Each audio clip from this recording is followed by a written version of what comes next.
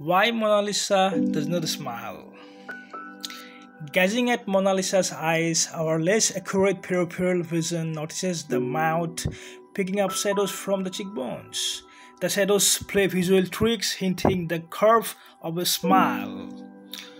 But when we look directly at the mouth, our central vision does not see the shadows, and so the smile suddenly disappears.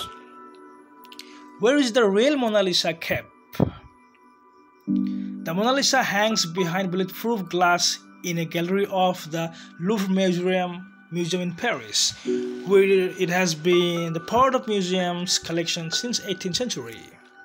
It was the part of the royal collection before becoming the property of the French people during the Revolution of 17th century.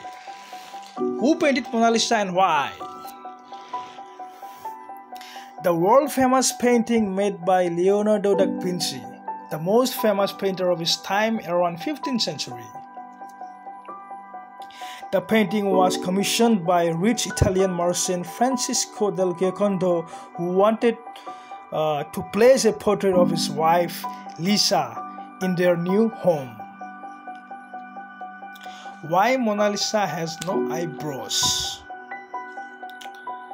Because it was the fashion in the Renaissance to shave them. Women shaved their facial hair, including their eyebrows. Is Mona Lisa a real person?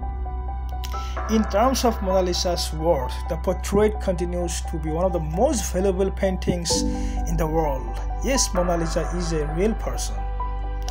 The Mona Lisa is believed to be a portrait of Lisa Gherardini, wife of Florentine slick merchant Francesco del Giocondo. Thank you so much for watching. Please subscribe, like, comment.